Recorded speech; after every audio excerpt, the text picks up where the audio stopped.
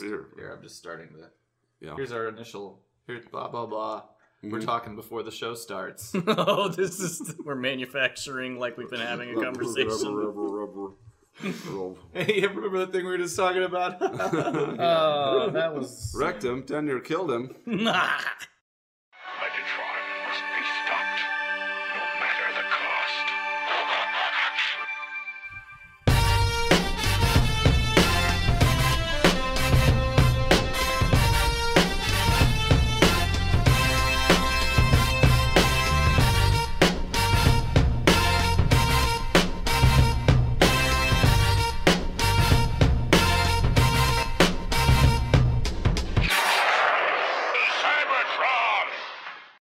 All right, welcome, ladies and gentlemen, to the Autopod Decepticast. This is your minute-by-minute breakdown of the 1986 animated Transformers movie. This is your host, Aaron, along with my co-hosts. I am Ryan. I'm Caleb. And this... Sorry, I interrupted Whoa. your intro right off the bat. I didn't have to say hello. I'm sorry. Fuck yeah, you, yeah, Caleb. it's just like- Get the fuck out of here. Oh, it's going to be like this? you know- Is this what I have to look forward to? How many minutes long is this movie? 90. We have 90 So, episodes. I've got of 90 of reviews. these of beginning. When you're coming around. You know I'll be that in swinging. an intro you're not allowed to ad-lib. You can't say hello. So, We talked about this.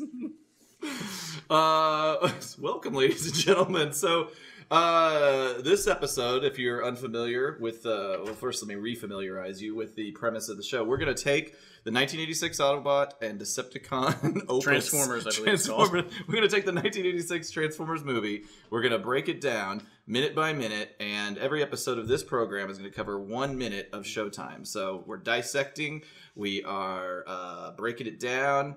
Other synonyms. So, And it's from the point where the first card comes up of the production company logo. which would be this episode. yeah, I would assume that everyone has hopefully watched at least the first minute of this movie by now. and like the end of this minute is the robot, what I think of as a shopping mall, because it has an escalator.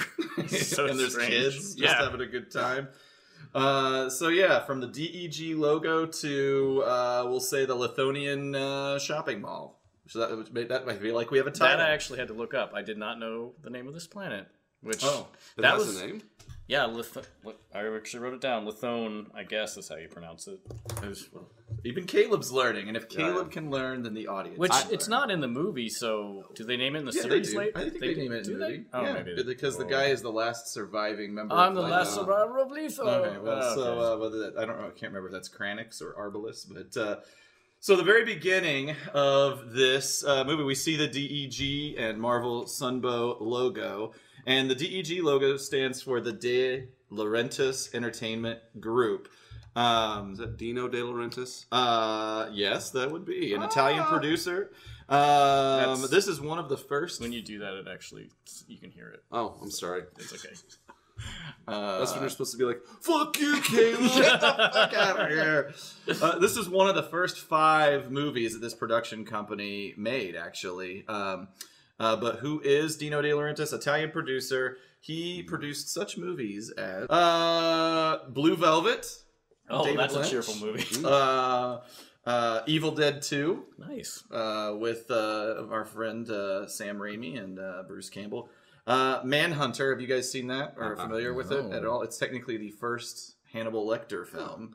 But wait, my favorite movie, other than Transformers the movie on the list of production, is Bill and Ted's Excellent Adventure.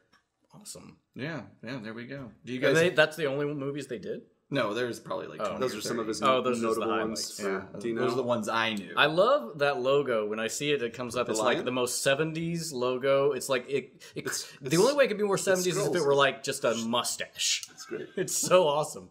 All right, moving on. So the next thing that appears is the Marvel and Sunbow production logos. What do you guys know about these? Well, which is this? Is this Marvel Productions? Did this become Marvel Studios, or is it a? Do we know? Well, it seems like somebody should have done research on this. I'm just now thinking of it. before This is where I look on my phone and read stuff from Wikipedia to the people that are listening, right? No need to Wikipedia, people.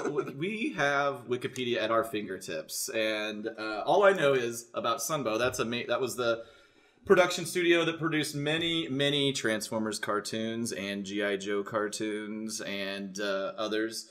And I believe they started off as essentially an advertising arm of Hasbro and did the original commercials, and as such, kind of obtained the role of owning the animation side of it. Spicy meatball. So are we glossing over Marvel Productions? I don't know anything about it. We're going to have to comment on it later. Okay.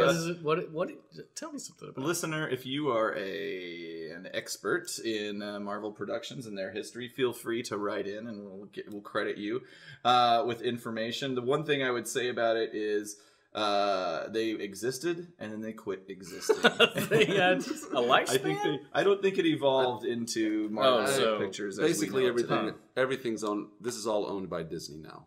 We'll just say that. Okay, great information. Okay, so you're welcome. So after the logos disperse, we kind of have this moment of interstellar clouds parting. Now, okay, can you play this music like? I mean, we'll drop it in later, but the music that plays here, I want to play something for you guys in a second. After, like the music that plays whenever Unicron flies by the sun and goes up to the Lithonian planet. The composer that did this, this.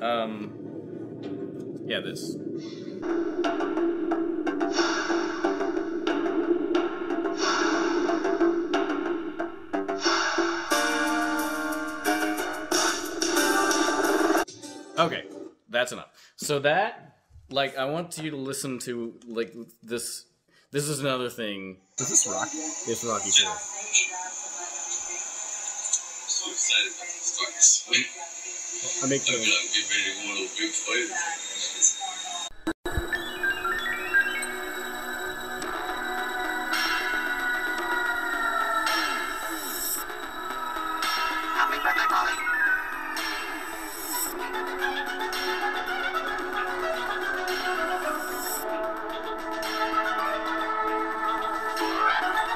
I mean, this guy had a style. So that was the same. Was the same composer. Yeah. And that's, by the way, that's when the dumb robot's coming into the room and Polly's looking at it like. Yeah, well, it's like the strangest addition to a movie ever. Like, we're having a robot that. I'm assuming, for no reason. Not that this podcast is about Rocky, but I'm assuming that robot was there to illustrate how crazy spendy they were. I mean, everybody just wanted. Isn't that the one where he went bankrupt? That Rocky 5 is where he is bankrupt. But you could see he was making some poor decisions. Yeah, it's like, let's get this. You're watching this and you're like, they're going to make another movie and he's going to be destitute. Paulie 100% fucked that robot, right? We all agree that. And he also did some movie work for Staying Alive. But like this guy became known kind of as the Transformers soundtrack guy. Like here's a quote I found on Wikipedia. DiCola has had enough of a cult following amongst Transformers fans to have warranted the release of several albums of music related to the Transformers movie as follow-ups to the original 1986 soundtrack. Yeah, as somebody who is, we talked about our how connected we are to Transformers as a franchise today. As somebody who is of the three of us most connected, and even then I'm only tangentially, but I see message boards. I'm a lurker, not a poster, but people fucking love him. Like, really? He is a god.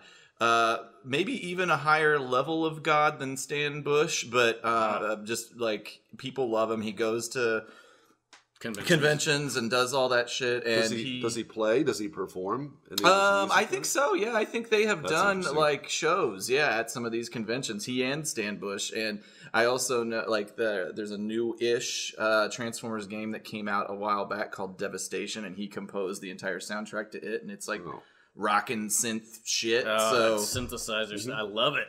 It's so awesome. I did not like it that much as a kid because I was never like a metal guy. I mean, his stuff is good. I mean, it's pretty.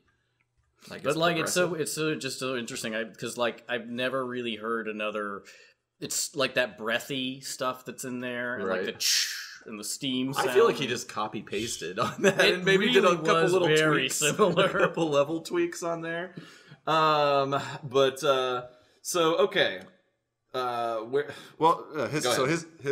his music's setting it up as Unicron is flying out of a nebula, and he's flying towards this passes planet. a star. Beautiful animation, by the way. This movie is gorgeous. Where that close up of Unicron is like that flyby, like like it kind of scrolls. Yeah, I mean that's the thing. One of the things, like I love all the animation of this movie, and like just like you were saying in the prequel episode where we talked about like they were kind of making some of the stuff up on the fly, but like the part where he flies by the blue star. I mean that like blurry like heat like looking thing, and this is skipping ahead, but when Devastator actually destroys one of the gun turrets, it's the same like heat wave like looking thing. It's just the little details like that are so awesome. Like and the glowing aspects of this movie, it's just so pretty. Would you say that the animation at the front end of this like do you think they went to more trouble up at the front?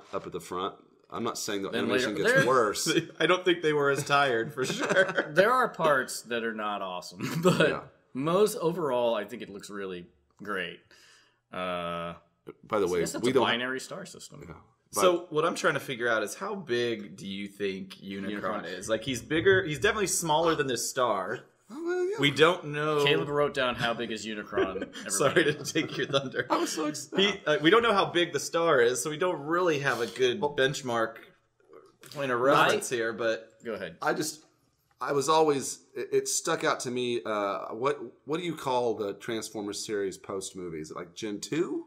No, it's just still season 3. Well, anyway, but yeah. So I always noticed that whenever you had Unicron's floating head, it varied in size like all the time. Like in some episodes, it seems like it was about the size of his head was like the size of a bungalow house, right? And then other times it was like the size of the moon, and it just like there was no standard size that those guys were consciously deciding. I mean, he can't be that big if we're assuming because Galvatron, when he's holding him in his hand, like he's holding him in his finger, 20, 30 feet tall. True. Whoa, but he eats a whole goddamn planet, though. Well, that's the thing is I was wondering how big is Lithon? Smaller? Is it like Megatron transforming into that gun? Because he like transform and like shrink down so you can hold him? But sometimes he doesn't shrink down. Like there's an episode in the series where he attaches to the underside of Starscream and he's the same size as Starscream. The gun? Yeah.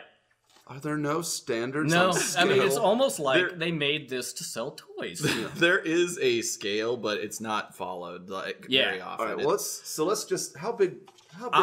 If anybody has any idea how big Unicron is, please get nerdy with it. How big? I think he's the size of. I mean, he's a planet eater. We don't know. So is Cybertron bigger or smaller than Earth? No, I think Cybertron's smaller than Earth. I think Cybertron's probably, and this is just based on nothing, but except for the fact that like whenever they go to Cybertron, the gravity seems nominal. So I'm assuming Mars-sized. I always say when they're showing the planet, I think it's really small. You're showing it, and you can see features of buildings on it and stuff. Yeah, that's true. I think it's maybe like the size of like What do you think of the moon? I think smaller than the moon. Smaller than the moon. I mean, I think that when they're here's the thing: if you're going to animate Cybertron, they're doing a zoom in on it. You're not gonna. You can't see any features. Maybe they're just big buildings. So they're super tall buildings. Okay. I don't know. If it were Mars, they have to be big for the robots. If it were Mars-sized, you could have really tall buildings because the gravity is a third of what it is on Earth. So they. Okay, so let's say Unicron. I'm gonna go with Mars. I'm gonna call it. I'm gonna say. I would like to think he's really, really, really big. All right, he's definitely big enough to eat planets, eat moons.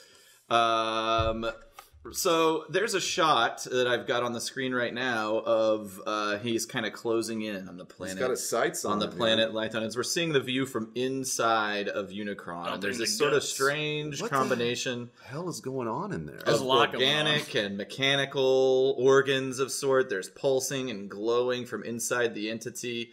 The inside of Unicron is gross. It's all gross. It's like after he eats his planet, surreal. and we'll get into that. It's gross. It's super surreal. There's like at least 3 or 4 different animation techniques going on in that shot right there. Yeah, I mean, I want to say this looks like it's rotoscoping of some sort. Yeah. The spikes. Like the sort of net mesh sort of effect. But anyway, he's setting his sights in on. Yeah, that's a question. Like, speaking of Unicron, so there are some aspects that look biological. So I'm like, can he eat other planets? Like Galactus, can he eat biological planets? Or they? But this is something you asked me before. And Lithon, I can only assume, is supposed to be an analog for Cybertron. You asked if Cybertron had rocky formations on it, or if it was just all metal. But if you look right here, you can see. You're right.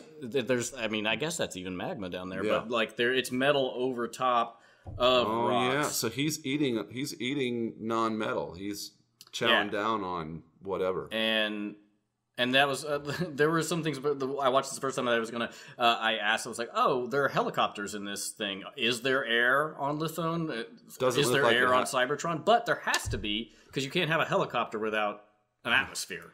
It just wouldn't work. Also, you can't have sound without an atmosphere. So there's some kind of atmosphere on this planet. So there's some kind of atmosphere on Cybertron. In this movie, there's atmosphere then all over outer space, because they're talking in outer space. They kick Megatron out the door while they're flying through space. I guess that's true.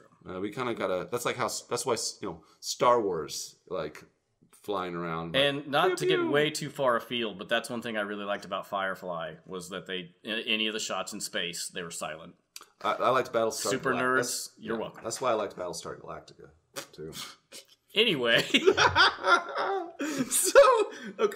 So we're zooming in on the planet. It appears, as we've been discussing, you have features not unlike Cybertron. You've got mechanical terrain, you've got rocky terrain, futuristic architecture. So I looked up a little bit about Lithon on Wikipedia. And did you guys do as well? I definitely did. Did you guys do any research? Not really. Listen, I looked up the composer. I found that rocket. Nice job. Okay, all right. You did your part. Caleb once again has failed. So, oh man, I hope every episode we have the berate Caleb corner. We'll just take 30 seconds where we just say whatever the fuck we want. You piece of shit. But so apparently, in the original versions of the script, this was a planet of marble, and the creatures, the Lithonians, were going to be made of living rock. And I don't know why they changed direction. I'm glad they changed direction. That doesn't make a lot of sense. But still no idea. I couldn't really get much of a background on if this society, this civilization, is related to the Transformers. Is it a satellite civilization? I mean, they're definitely robots of some sort. Yeah, that's weird, because I actually have done some research about the idea of having non-carbon based life forms, like life forms based on silicon, but silicon, yeah. It's very difficult. Like, it doesn't bind as well to other things as carbon does, but I guess in this idea, maybe, I don't know, maybe it can't be a different galaxy. It's got to be the same galaxy. So I guess this is just... Why can't it be a different galaxy? That seems a long way to go. Yeah. I mean, they go to Earth I guess they have to travel faster than light. So I guess, still, a galaxy's pretty big. It is really big. Star Trek never even goes out of the galaxy. I would say this, based on looking at their animations of these people, or how they animate robots. They're robots, but they make a point to make these people look very peaceful, an advanced civilization. Sure. That guy happy. Only has 3 fingers. Yes, he does. The other one has 4. And that's 50. Is that 59 seconds in? Yeah, 59 seconds in. Look at the 3-fingered freak. Yeah. Oh, what happened? They deserve to die. Then I was about to say. They made it. They went out of their way to show these people are peaceful, pacified, advanced civilization that don't deserve to die, but here comes shopping mall. Oh yeah, the escalator. So in the final seconds, we get this glimpse of the occupants, the Lithonians. They appear they're mechanically based. They're holding children. They have a peaceful existence. That's another thing. Their world is not war torn, like compared to Cybertron. They like have you saw families. Before. I feel How terrible. does it work? Why do they have babies? How does that work? They appear to have male and female genders. Yes. They have children. The women are pink and the men are blue. And sexist. Well, a little bit I learned from the Transformers wiki. I'm glad that exists because I will be referring to it a lot throughout this adventure. The Lithonians are highly emotional. They're not revengeful. They're capable of interstellar travel.